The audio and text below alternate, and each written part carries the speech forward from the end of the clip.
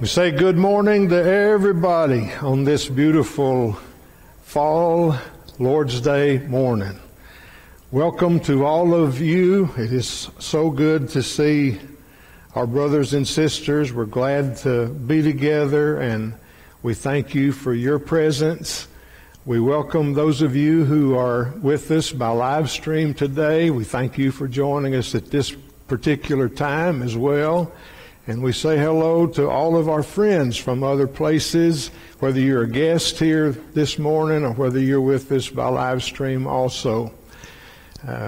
Our goal is, our hope is that our services today will be such that we'll praise and honor our Heavenly Father, will remember and give ourselves to the Christ, that will submit to the Spirit and what the Spirit has made known of the Father's will for all of us, and that the fruit of the Spirit will be apparent among us, that we'll edify each other, build each other up, and that any guest who's with us will have the impression that the Lord is among us today, is with us today. This morning in our services, Brother John Hewlett will lead us in our prayer in a few moments. Eddie Sanders will lead our hearts as we remember the Lord in the Lord's Supper today. If you haven't remembered to pick up your packet for that, be sure to remember to go by and do that. Carrie Cole is leading our singing this morning. And John Ewing will have some announcements for our congregation and then our prayer a little bit later. We have a great theme today. I hope it'll be encouraging to each one. We begin with this from Ephesians 3. Now to him who is able to do more abundantly beyond all that we ask or think, according to the power that works within us. To him be the glory in the church and in Christ Jesus to all generations forever and ever. Amen.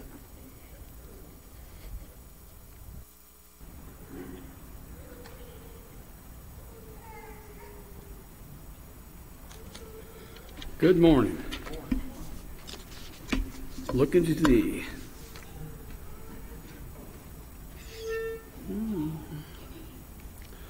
Looking to thee from day to day, trusting thy grace along the way, knowing that thou wilt safely keep all that is thine. Sure of thy soul's redeeming love, sure of thy crown of life above, singing this praise I press along, Savior divine. Looking to thee, trusting thy grace, I am as happy as a true soldier can be, nearing my own heavenly place. Trusting thy love, I press along, looking to thee. Looking to thee for all I need, finding in thee a friend indeed. All of the burdens of the day meekly I bear. Neither the foe nor storm I fear, Savior divine, for thou art near. Freely to share, looking to thee, trusting thy grace. I am as happy as a true soldier can be, tripping on heavenly place. Trusting thy love, I press along, looking to thee. After a while in heaven bright, where there is neither sin nor night, I shall behold thee face to face, Jesus my own. Then with the loved ones gone before, I rapture more and more, praise thee forever near the bright, beautiful throne. Looking to thee, trusting thy grace, I am as happy as a true soldier can be, nearing my own heavenly place. trusting thy love, I press along, looking to thee. Before we have our opening prayer, let's sing number 141. 141, Father of Mercies.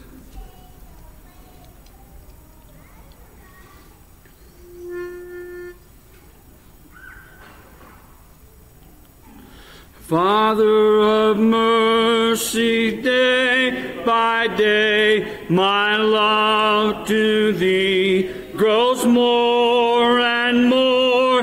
Thy gifts are strewn upon my way, like sands upon the great seashore, like sands upon the great seashore. Father of mercies, God of love, whose gentle gifts all creatures share, the rolling seasons as they move proclaim to all thy constant care, proclaim to all thy constant care. Father of mercy, may our hearts ne'er overlook thy bounteous care, but what our Father's hand imparts, still own in grateful praise and prayer, still own in grateful praise and care.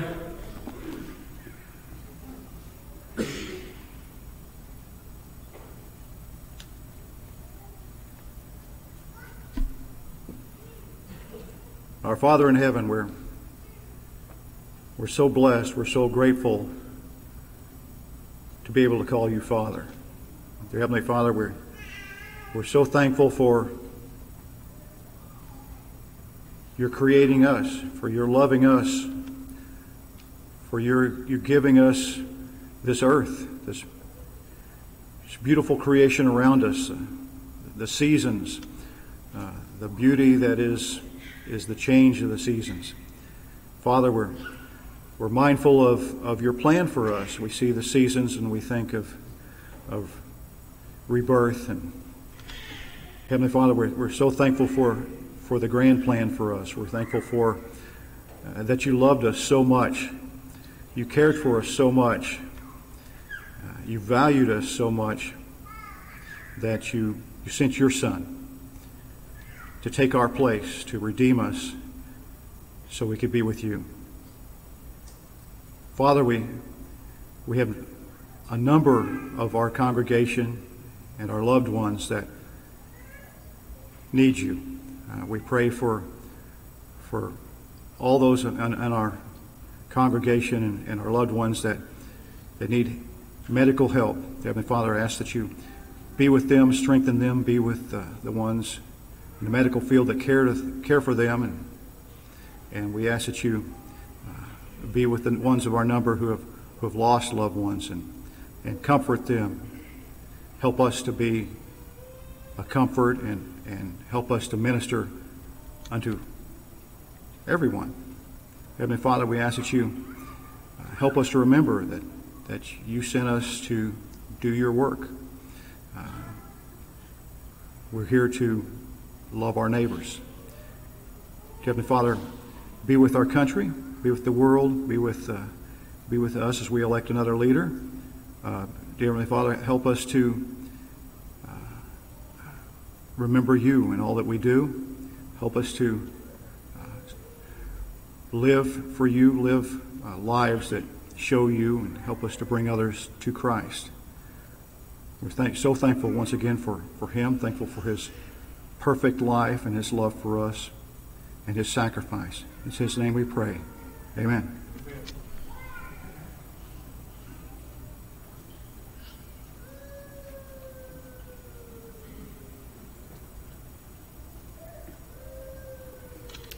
Love divine. Sing verses 1, 3, and 4.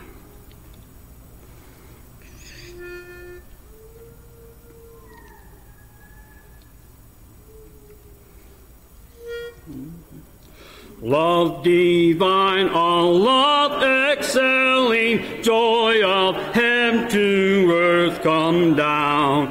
Fix in us thy humble dwelling, all thy faithful mercies crown. Jesus, thou art all compassion, pure unbounded, thou art. Visit us with thy salvation, enter every trembling heart. Come, Almighty, to deliver, let all thy life receive. Suddenly and never, never more thy temples leave. Would thou be always blessing, serve thee as thy host above. Suddenly return and never, never more thy temples leave. Finish thy new creation, pure, unspotted may we be. Let us see our whole salvation secured, changed from glory into glory, till in heaven we take our place. We cast our crowns before thee, lost in wonder, love, and praise. Number 193. If it's convenient for you, please be standing for the song.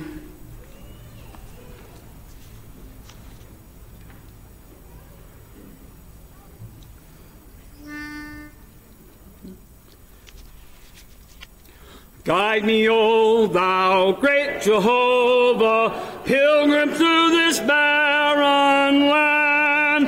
I am weak, but thou art mighty. Hold me with thy powerful hand. Bread of heaven, feed me till I want no more. Bread of heaven, feed me till I want no more.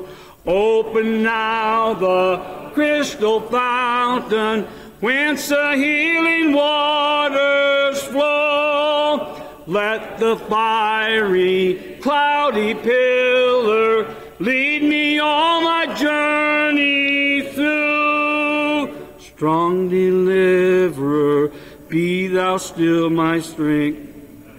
Shield. Strong deliverer, be thou still my strength and shield. When I tread the verge of Jordan, bid my anxious fears subside. Bear me through the swelling current, land me safe on Canaan's side. Songs of praise I will ever give to thee. Songs of praises I will ever give to thee. Be seated, please.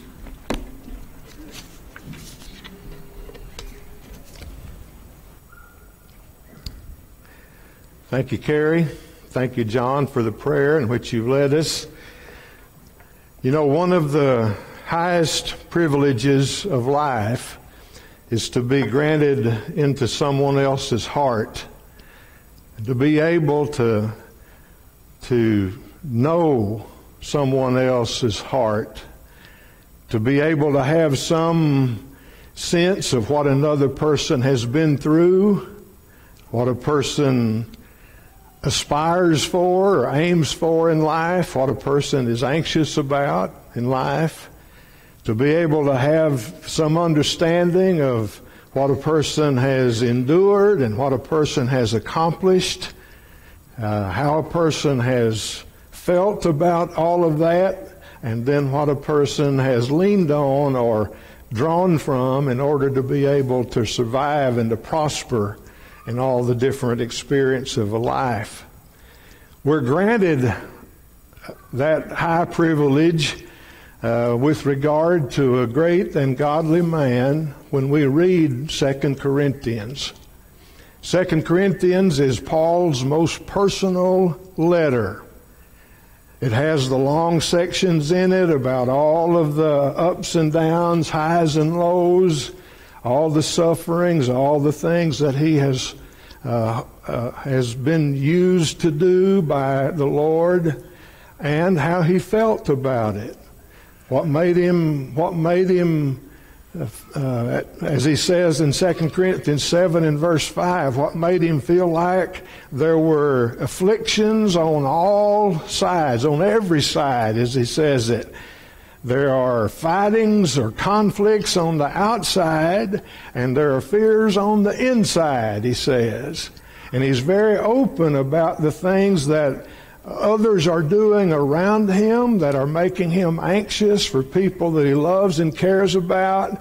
He's almost embarrassed to have to list all of the things that he personally has been through, and he expresses very openly and in a kind of a vulnerable way how he has felt as he has seen some of those things go on. In the middle of all of it, the great lesson of 2 Corinthians, to me at least, is that this man has seen God's hand in all of these circumstances of his life. That he's been able to not only to bear with things, but also to grow and to find delight and to be renewed and to enjoy the opportunities that God gave him. In reading 2 Corinthians this time, I have been drawn to the passages in this letter where Paul says something about the God who does this or that. What I've come away with it is a reminder that for all of the Lord's children, there needs to be the respect for and the understanding of the fact that God is still active, that He's still involved in our lives, that He does things in our lives while we're trying to live for Him. I think that we need to be reminded that a Christian life is not just about what other people are doing around us or what's going on in the world around us. It's not just about what we try to do or how we feel as we're trying to survive from day to day, but that we have a Father who remains a participant in our lives and who does things in our lives from day to day. I thought it might be helpful to me and to you if we read the verses in 2 Corinthians where Paul speaks of the God who does these things. So this will be a simple study, but I think an important one.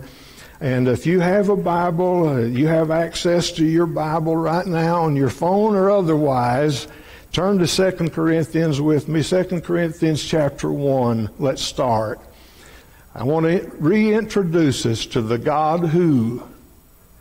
And I'm reading these verses today from the New American Standard Version just because I wanted to this morning. Let's start with the God who comforts us in all our afflictions, in all of our troubles, and all of the things that put pressure on us, and all the things that squeeze us, which is what the word for afflictions mean. 2 Corinthians 1, verses 3 and 4. Blessed be the God and Father of our Lord Jesus Christ, the Father of mercies and God of all comfort, who comforts us in all our affliction, so that we will be able to comfort those who are in any affliction with the comfort with which we ourselves are comforted by God. I counted verses 3 through 7, and if I count it right, Paul uses the word comfort 9 different times in these few verses. I get the message. That's what he wants to call our attention to. The word for comfort that he uses is telling us what happens because God is merciful. All mercy originates in Him and His character. It's His kindness, His compassion, His generosity, and because of His mercies, God comforts us in all our affliction. Comfort means that God comes to our side, that He comes to stand beside us, that He puts His arm around us. That's the meaning of the word. The word comfort in some forms is translated exhort. In other forms it's translated console or encourage. God comes to our aid to console and encourage us. We may not always realize that He's there.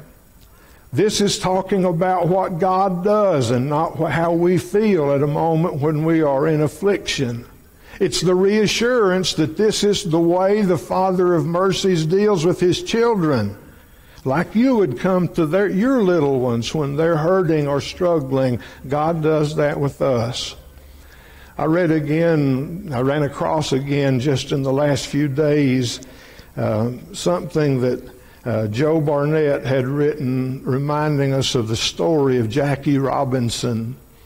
You remember that Robinson was the first African American to play Major League Baseball in the modern era.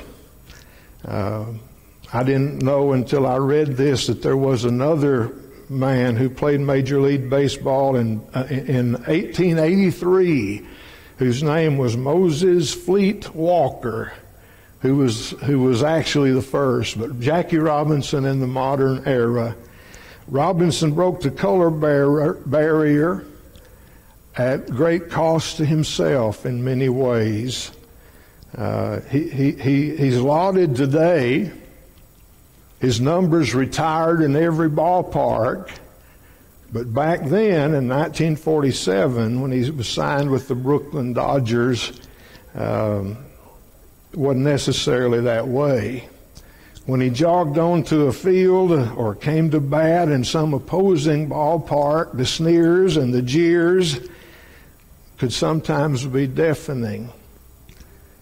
He preferred to play at home for that reason. In Brooklyn's Ebbets Field, where the Dodgers were at the time, and where there weren't any racial taunts, until one day in one game he misjudged a grounder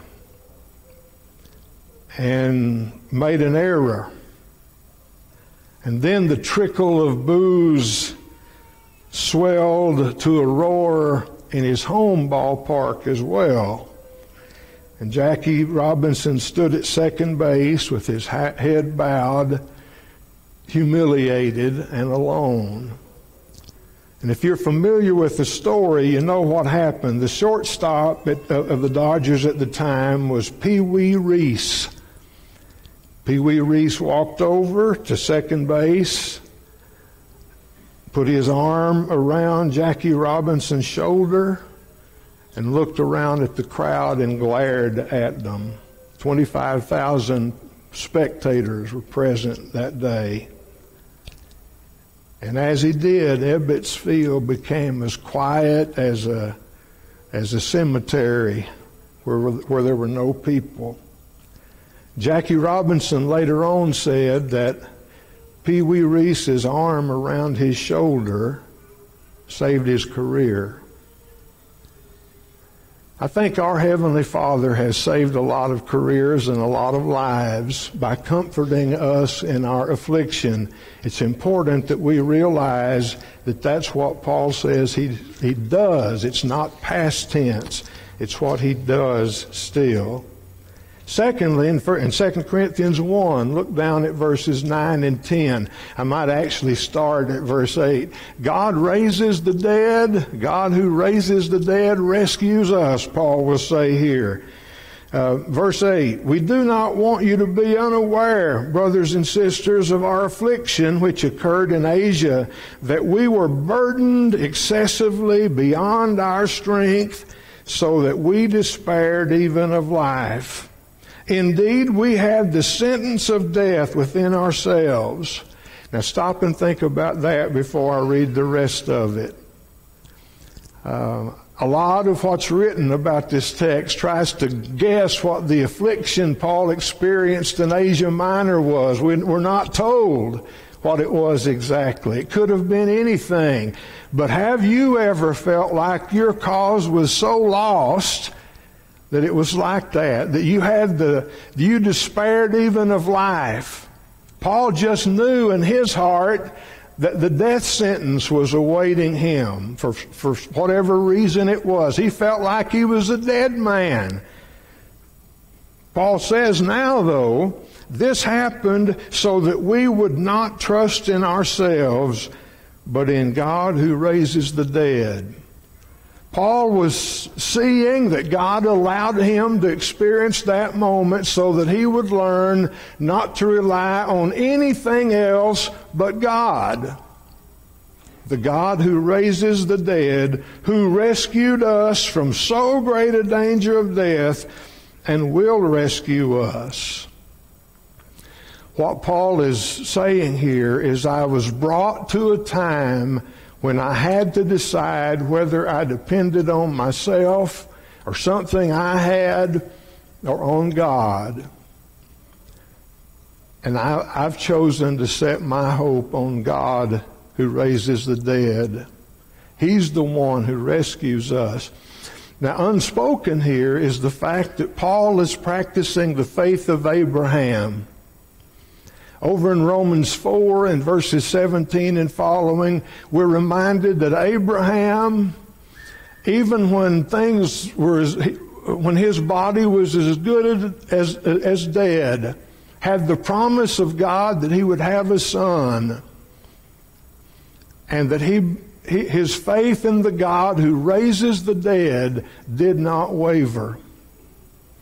Again, in Hebrews chapter 11, about verses 17 and following, I think, the Hebrew writer, to encourage us, makes the point that Abraham believed God or acted by faith whenever he was told to take that son and to offer him up in a sacrifice to God, and that Abraham obeyed because he was convinced that God was able to raise him from the dead, which in a figure he did, didn't he? The God who raises the dead appears at least 2 or 3 other times in this letter. In chapter 4 and verse 12, verses 11 and 12, along in there, Paul turns attention in that direction again. In chapter 13 and verse 4, he does it again to say that it's when we are weak, when we know we're weak, and we decide to rely on God who raises the dead, that we're strong. You know, we're in a situation in our country and in our lives right now. It'd be a good time for us to have learned that the only thing that we can actually truly rely on is the God who raises the dead. It'd be a shame if we found ourselves in this experience and that what we took away from it is, I was put in a situation where I felt like I was under the sentence of death and that I had to rely on something. So I chose to rely on my money or my politics or my recreation or myself. It'd be a good time for us to choose to rely on the God who rescues, the God who raises the dead. Third, Paul says in chapter 1 and verses 21 and 22, Now he who establishes us with you in Christ and anointed us is God, who also sealed us and gave us the Spirit in our hearts as a pledge. Now please notice some things about that statement. He who establishes us in Christ with you is God. The word established means, when it's talking about a point of truth, it means to confirm it. It's what God did by signs and wonders and mighty signs, mighty works through either of the apostles or through His Son to confirm the truth of what they taught or what they claimed. When this word is used of persons and of some quality of character in their lives, like solid faith, it can be translated strengthened. God strengthens. Again, we don't always see how He does this, but this is what Paul is saying. God, notice present tense, establishes us with you in Christ. I don't always understand how my body takes energy from the food I eat, but I know it does. I don't always understand how God strengthens me, but I know because this says that He does. Notice also in this reading of these two verses that the Father and the Son and the Spirit are all present and active in behalf of God's family. Paul never tries to explain how there can be Father, Son, and Spirit and one God, but he always teaches this. The very last sentence of the book of 2 Corinthians has a beautiful statement of this in it. In this case, though, it's God who establishes us, God the Father. He establishes us and commissions us, which is what the anoint means. He does it in Christ, who is His Son, whom He gave up for us, and He establishes our faith in Christ and strengthens us in it.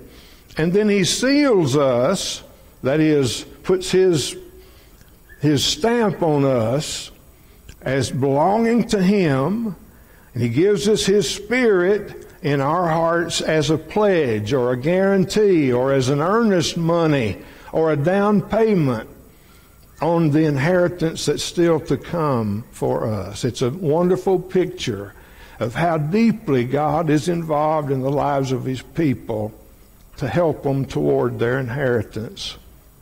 Then fourth, God always leads us in triumph in Christ. This is chapter 2, verse 14. Look at it. Paul has described here some of the anxiety and the worry he's been through about these people and having had no rest until he's been able to find out how they're doing. And he finally says, "But thanks be to God, who always leads us in triumph in Christ, and through us reveals the fragrance of the knowledge of Him in every place." The picture that this comes from is the picture of the Roman habit of how to celebrate a victory in battle. The emperor would give for the conquering general what to us would amount as a big parade, and along the way would be the general coming along, and then his soldiers who had won the victory, and then there would be people around to burn incense, to offer up fragrant incense along the way, the flowers and so forth. And then they'd lead along the captives and the prisoners and all of that they had, all of the spoil that they had taken in the battle. And here, God is the one who leads His people in triumph this way.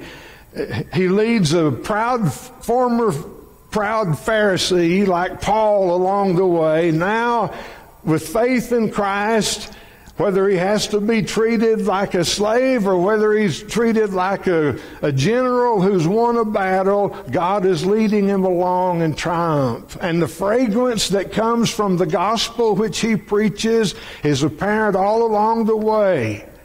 It either smells like the wonderful celebration of victory to those who are being saved, or it smells like the repulsive odor of death to those who reject it. N.T. Wright and Michael Bird have a book recently published, The New Testament in Its World. And I found their comment about this scene. A servant of Christ's body personifies the story of the suffering of Christ. He's a walking, talking parable of Jesus' death and resurrection, of the fact that the living God uses death, vulnerability, and weakness to bring about life, hope, and triumph. And now listen. To the world, such a life smells of death and defeat, but actually it's spreading an aroma that brings life. To the cultural elites, such people often look pathetic and defeated, but in reality, they're the champions of God's kingdom. To sophisticated professors, their message sounds foolish and dishonorable, but in God's eyes, they embody His wisdom and righteousness. To the political powers, they are the scum of the earth, but in God's design, they're the only ones upon whom the end of the ages has come. Jars of clay concealing the all-encompassing power of God. That, friends, is a fair representation of the message of 2 Corinthians. Number 5, look over at chapter 4 and verse 6. God is the one who has shone in our hearts to give the light of the knowledge of God in the face of Christ Jesus. This is chapter 4, verse 6. In order to appreciate the statement, I probably should read verse 4 also. And you see the contrast that's here. He's talking about people being able to see what the gospel offers to us. But he says, if our gospel is veiled, it's veiled to those who are perishing. Verse 3. In whose case, verse 4, the God of this world. Who's the God of this world? It's Satan.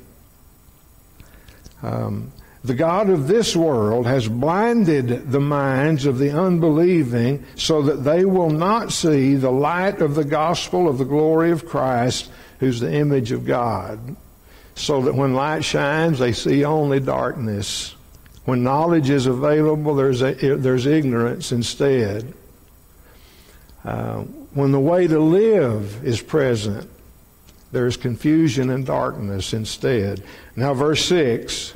For God, who said, light shall shine out of darkness, as near as I can tell, that is a reference to Genesis 1 and verse 3. Let there be light.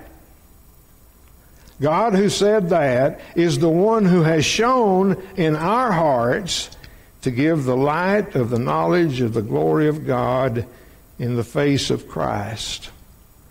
As you know, in this part of 2 Corinthians, the whole image is the illustration is Moses having seen the glory of God, and he comes down from the mountain and his face is still shining and the people are afraid of the glory of God, and he has to wear a veil, you remember, from Exodus 33, 34.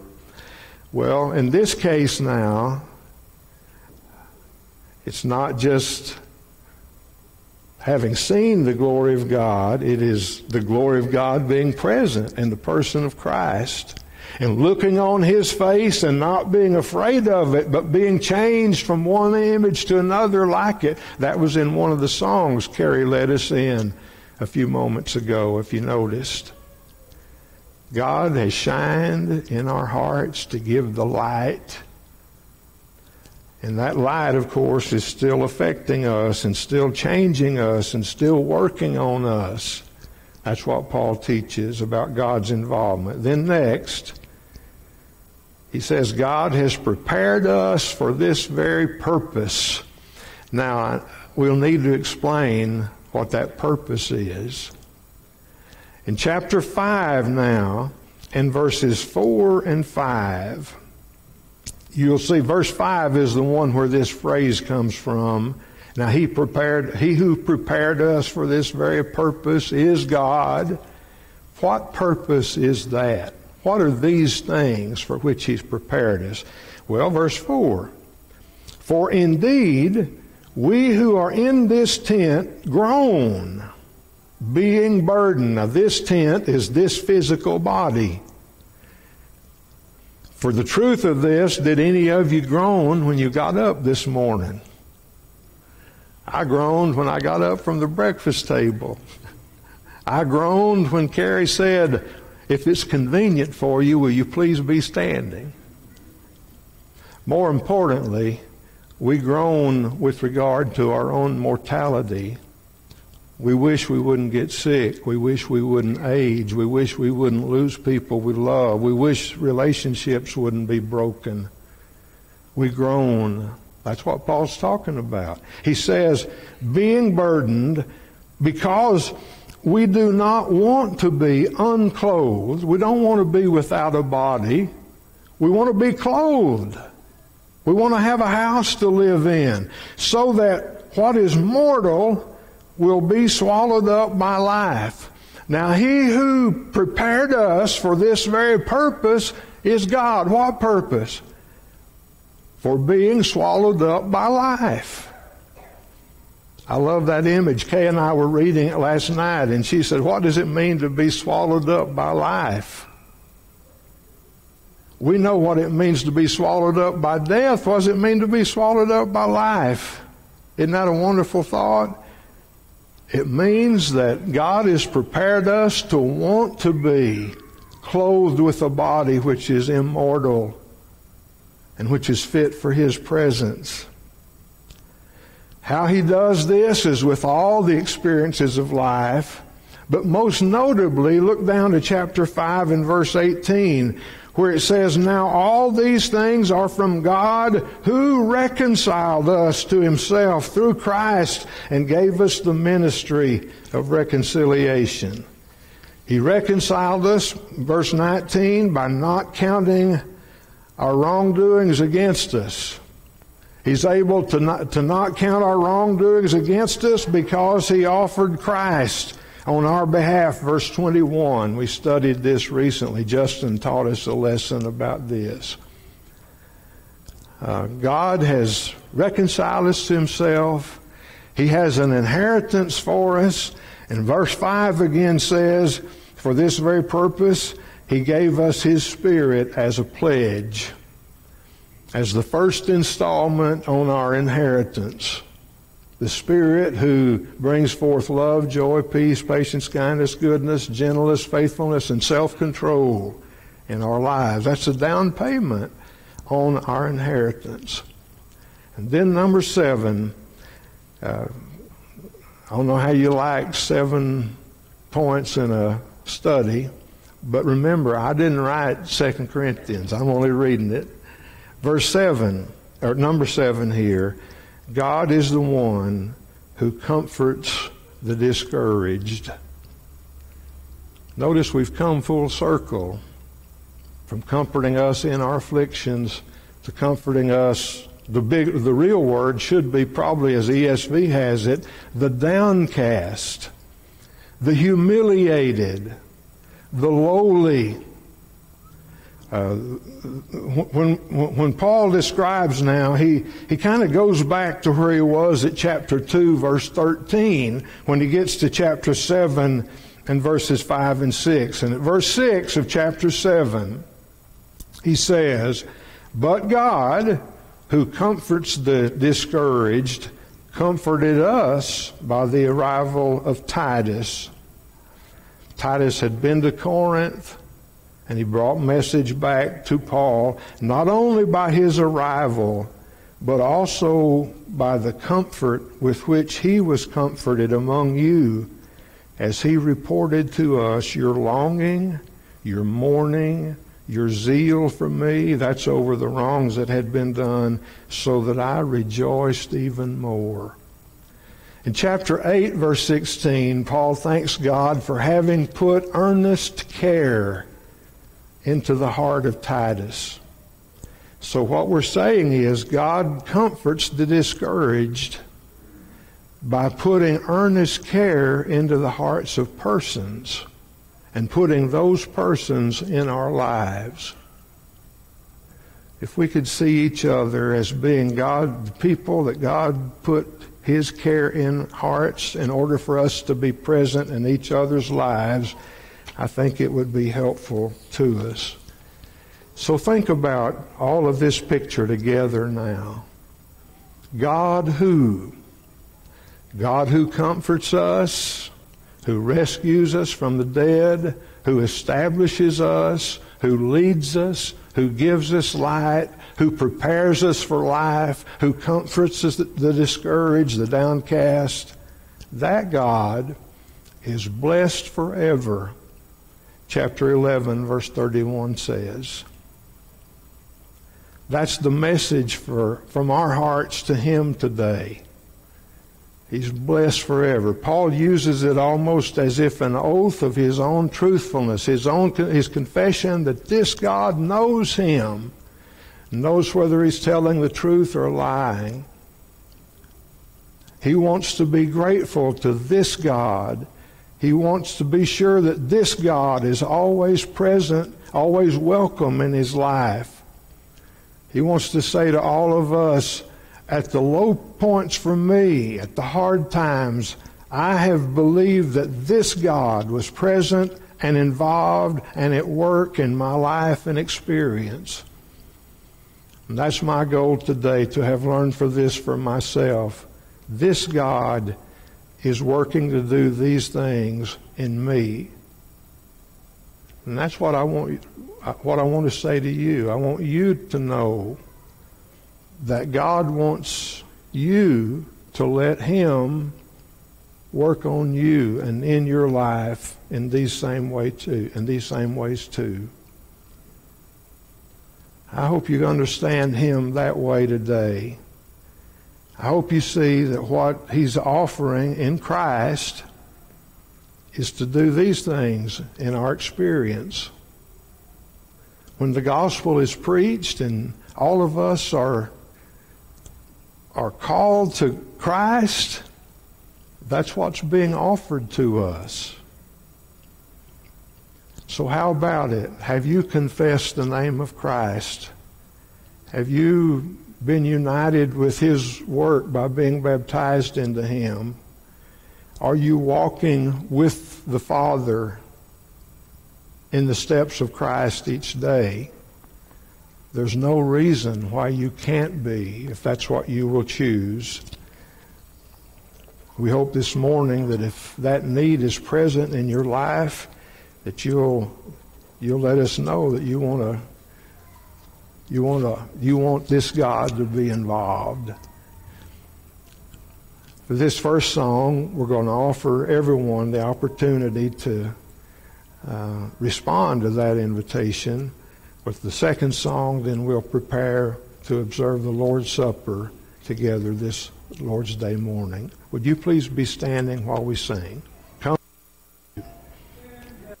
Love abiding, no change my heart shall fear, and safe is such confiding, for nothing changes here. The storm may roar without me, my heart may low be laid, but God is round about me, and I can be dismayed.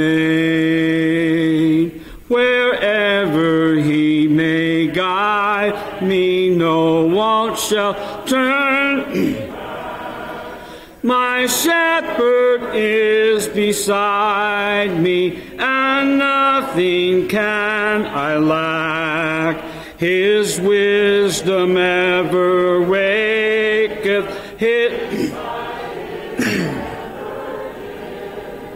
He knows the way he taketh, and I will walk with him. Green pastures are before, yet I have not seen. Bright skies will soon be o'er me, where the dark clouds have been. My hope I cannot measure, my path to life is free. My Savior has my treasure, and he will walk with me. Be seated, please.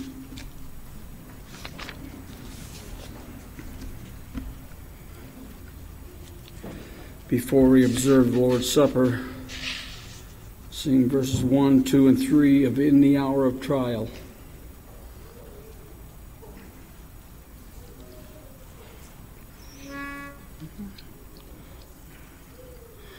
In the hour of trial, Jesus plead for me, lest by base denial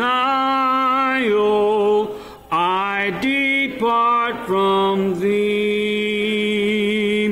Whence thou seest me waver, with a look recall, nor for fear nor favor suffer me to fall.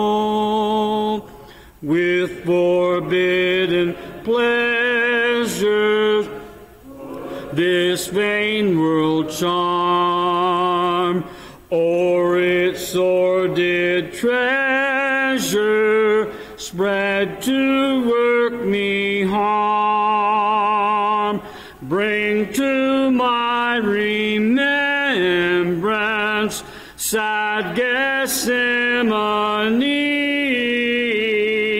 or in darker semblance cross crown Calvary. Should thy mercy send sorrow to or should pain attend me on my path below, grant that I may never fail thy hand to see. Grant that I may ever cast my care on thee.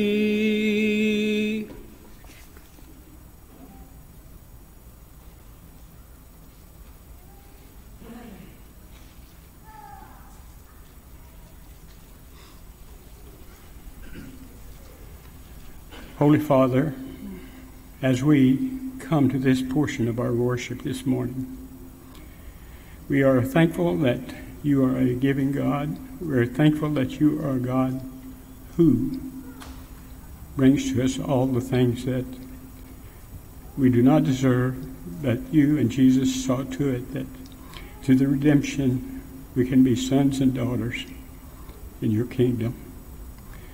Father, as we remember, we ask that you would bless this bread representing the body of Christ that he gave for us. And as we partake, Father, bless this bread.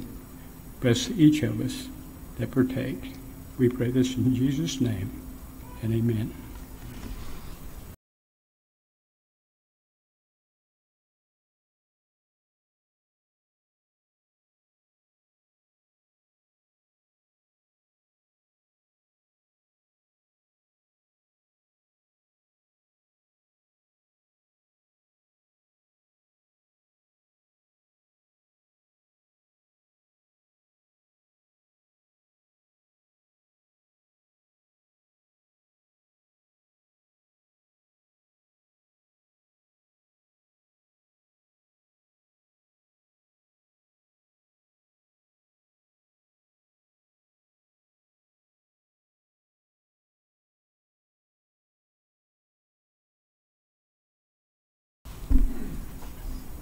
Holy Father, as we continue to remember the blood that Jesus shed for us that would redeem us back to you, we ask, Father, as we partake of this fruit of the vine that represent that blood, that you bless this fruit of the vine, that you bless us as we partake, and as we remember that sacrifice.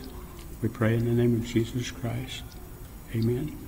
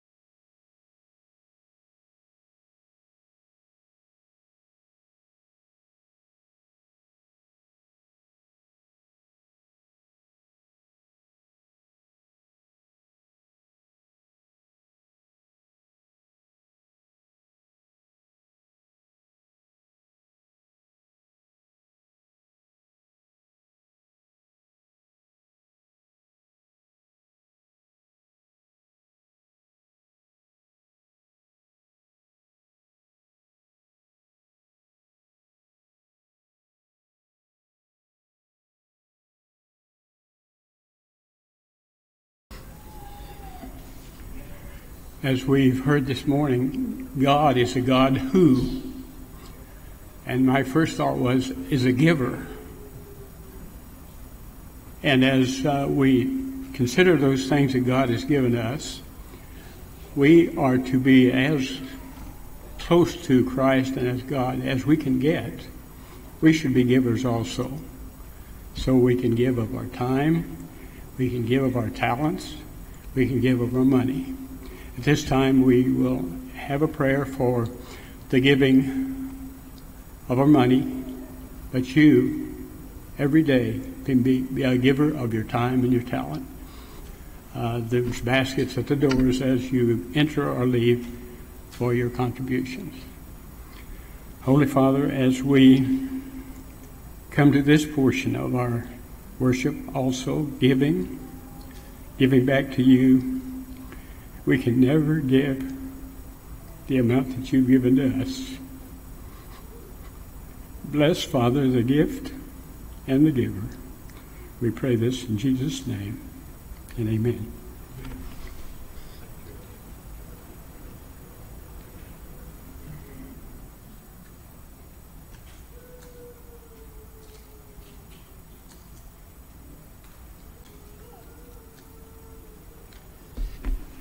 Sing verses 1 and 2 of Do All in the Name of the Lord.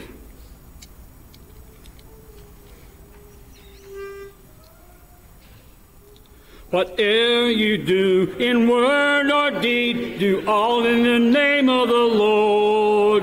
Do not in name of man or creed, do all in the name of the Lord. Do all in his name.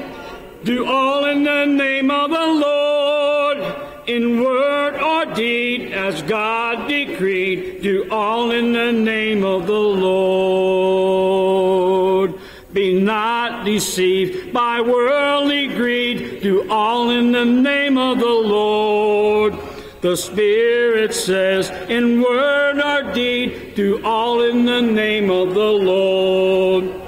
Do all in his name. Do all in the name of the Lord, in word or deed, as God decreed. Do all in the name of the Lord.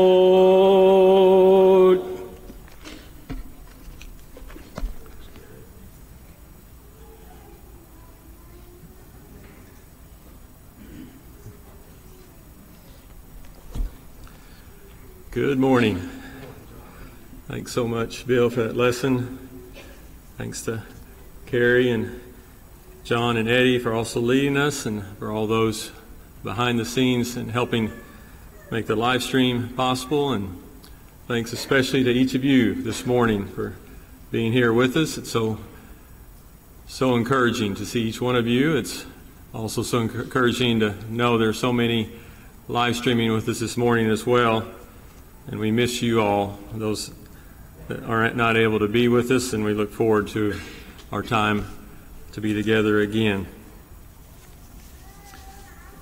A couple of announcements regarding our classes. Thanks to Justin for the survey he sent out this past week.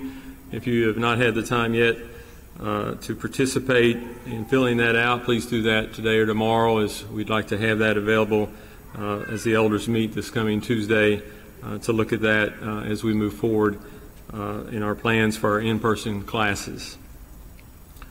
Also, October's YFC and youth event will be a trunk or treat at the Thrashers on the 25th at 5.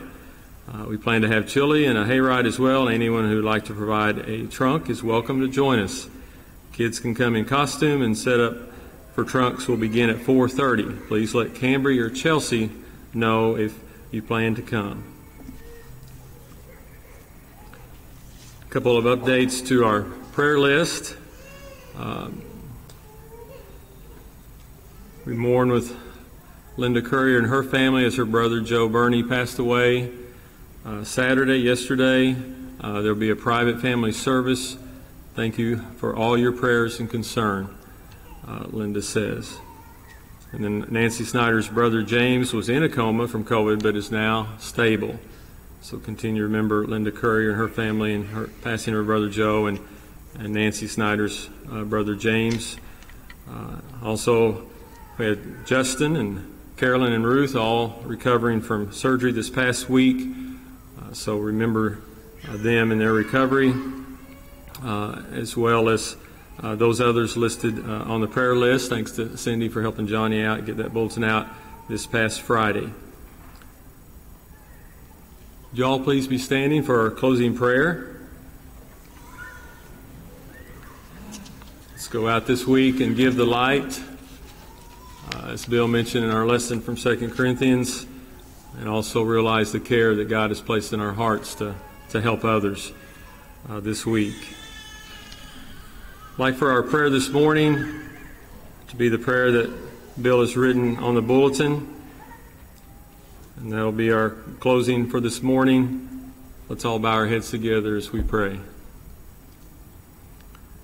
Our Father in heaven, we come to your throne in behalf of all people. These are troubled and confusing times. Choices are being made. Let your mercies be upon our country and grant us grace to help in the time of our need. We pray for all who are in high positions or who may ever be appointed to them.